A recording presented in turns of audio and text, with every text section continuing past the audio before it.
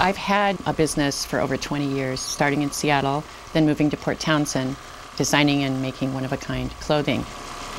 And my first trip to Paris was in 2003. I'd wanted to go my whole life. I finally went, totally fell in love with Paris, Parisians, French clothing, and especially French lingerie. And I started bringing back pieces of it, and everyone loved the lingerie. And that started a whole new chapter of our lives. When this shop became available, my idea was, let's put the lingerie and the aromatherapy here. After about a month after we opened, we had our first dedicated trip to Paris where we went and bought, as much lingerie as we could fit in our suitcases, and it was a huge hit. We carry panties in all sizes, all different styles, and we have, corsets, teddies. We also carry vintage nightgowns, and one of the great things about the French lingerie is that they make pretty bras over a C-cup.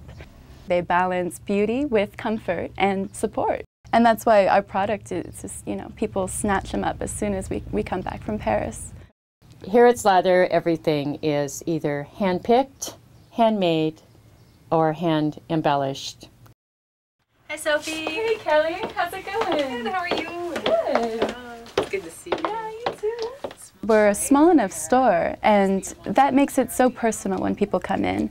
And I remember, even if someone came in 5 months ago, what they bought and what sizes they are, what they like, so it just makes the experience better for both of us. Beautiful. My husband would like that too. Oh, I bet he would.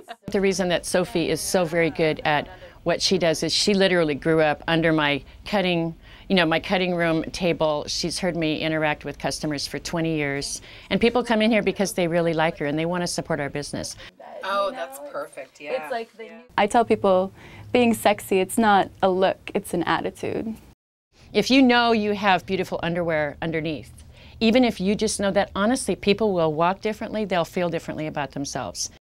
It's one of the first ones I made because you were so inspirational. Thank you. And I know you like vanilla, and it has that little note of vanilla. Oh, beautiful. Now, perfumery is really the perfect blend between science and art, because you have to have the nose to come up with a pleasing scent, but you have to know enough about the chemistry of the oils to have them blend properly. It really mixes with your own body chemistry and enhances your own natural scent. The Sophie perfume I made with my daughter in mind, using a lot of the elements of her personality, both complex and sparkling, and using essential oils that evoke that. And that was her little 20th birthday present. There's so much common sense using completely natural products on, the biggest organ in our body is our skin. So it's really nice to treat it well. All the soap is from natural and organic, when possible, ingredients. Things like shea butter, mango butter, essential oils added, so it's really good for the skin. And even people who generally say, oh, I don't want to use soap because it leaves an oily film, it really is exceptionally well made for that. Milk, goat, and honey. That tastes pretty good. I love coming in here, the textures, the smells, the colors. It's just one of my favorite stores. It's fabulous.